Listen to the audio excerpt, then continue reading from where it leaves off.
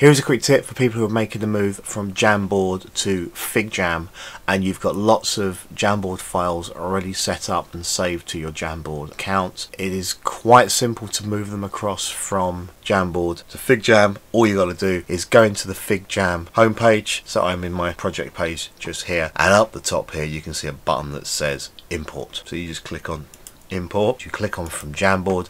Now you need to connect it to your Google account, and you need to do this, from what I can understand, every time you do this you need to re-authenticate just for security. So I'm going to click on connect, I'm going to choose my account and I'm going to give it permission, and it does that every single time, which is slightly annoying. I'm going to choose a file. I want my online safety jam in here. I'm going to click on select and it will then think about it for a while and import. File imported successfully. I've had it once or twice fail. It seems to fail once, and if you try it again it will work. So if you do get any fails, just have another go. It doesn't mean there's something wrong with your file, it just means something glitched at that time. This one's worked fine, so I can click on done, and then over here you'll see my real Jamboard file is there.